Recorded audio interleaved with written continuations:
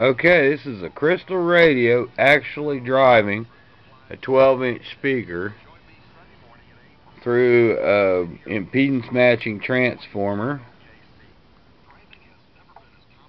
Okay. Drivers, red light runners, high-speed merging. It's no wonder traffic crashes are the leading cause of death for those under the age of 25. That's why it's so important that we do all we can to reduce our risk on the road. As you're driving, get the big picture and limit distractions. Stow the phone. That's just wild. And it's actually coming from a 50 ohm ham antenna. Oh, wire fell off. Hook it back up. About it first, right here on America's Morning News. We're at 34 minutes after the hour. Good Monday morning, everybody. The first day of October. It was probably louder earlier when it was running on high power. The station powers down, I'll be able to get other stations. I can hear another station coming in. I should hear more. Trying to find out which is louder. There's 16, 8, 4 to choose from. Absolute confidence that when we get to Thursday morning, all you're going to be shaking your head saying it's a brand new radio. I'm going to go 16 to 8, I guess. What's going on in the country? People are going to understand. And then I've got these other impedances on the input. Try. Nothing to joke about. I don't know which one's loudest. That one just sounds loudest to me. But I'm actually using a 65-foot inverted L antenna that I use for, my transceiver. Which is not even a good crystal radio antenna because it's run through 50 ohm balun into my shack. But I've probably got a close match in that primary winding, which is the green winding. I really would have wished I'd have tried this out when I separated these coils when I was testing it, because when the coils were too close, I had way too much volume from this one station, which is KOMA or KOKC, which is overrides other stations here at night. As the sun's is coming up, the other stations are powering up. I've already can hear in the background Radio Disney right above KOKC, and soon I should be able to pick up about three or four other stations during the day and separate them fairly well from this really powerful local station that usually dominates everything. So it will have good tuning as I can, as the sun comes up, it'll have better tuning.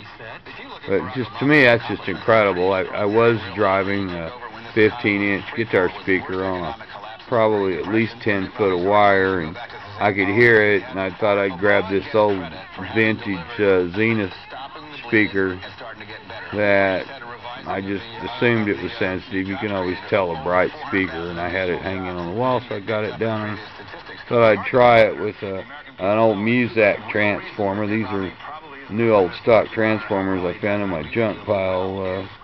I love it, You never can have enough cool stuff like that.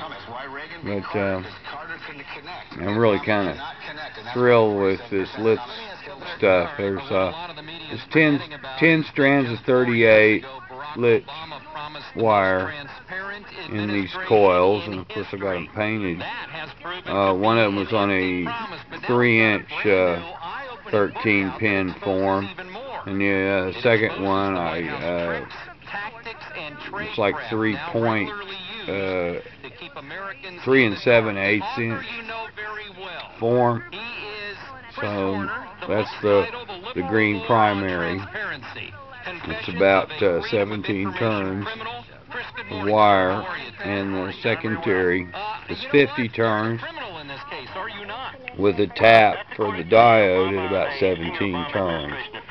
And the capacitors here are combined, and they're about 370 PF total.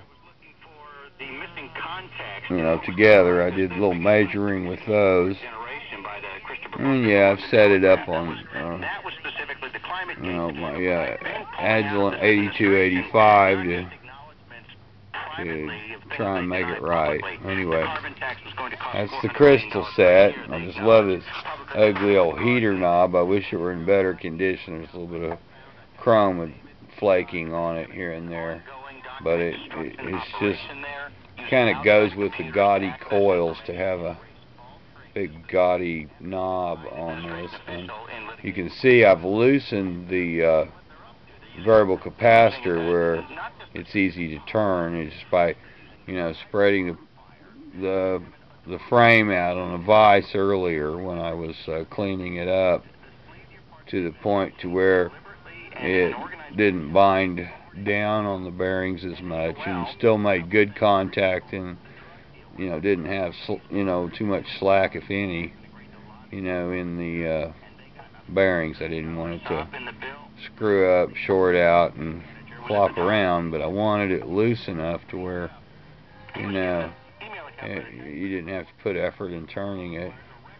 Of course, this will keep the dust out, though. Clear plastic box be real good for easy to clean this and not have a bunch of dirt in the thing when you go to play with it next year. Got the standard banana jacks, but I open these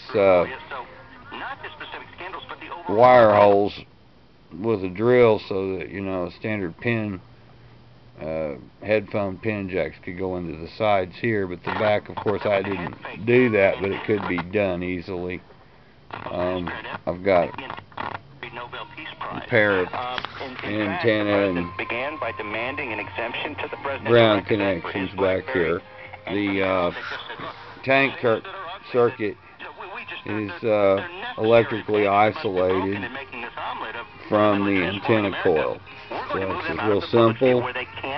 Just got an antenna coil and the 2 terminals for it, magnetically coupled to the tank and detector, for the listening pleasure. And I should be able to get back on this later on and pull up a few stations. I got 2 right now, and they're a little mixed.